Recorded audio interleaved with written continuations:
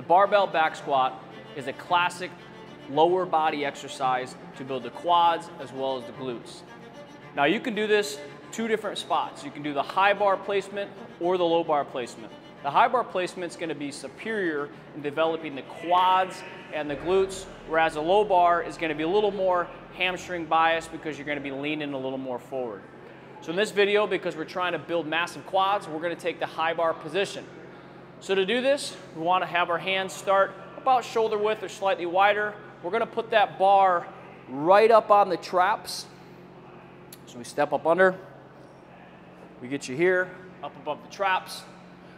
We're going to stand up, walk ourselves out of the rack, just a couple inches. You don't need to walk halfway across the gym. From here, we want to pull our chest up, keep our ribs down. We don't want to be overarched. Nice and easy. From here, we're going to keep our heels down and allow our knees to bend forward to go into that nice, deep knee flexion, deep squat. Stand up, you'll flex those quads at the top. Again, I'm keeping my toes down and my heels down. Nice deep squat, chest stays tall. Now, the biggest issues we see here when people are doing a high bar squat for bigger quads is they just don't squat deep enough or let their knees bend into that full angle. Another issue is they push their hips back and they get caught here, doing much more of like a leaning forward squat.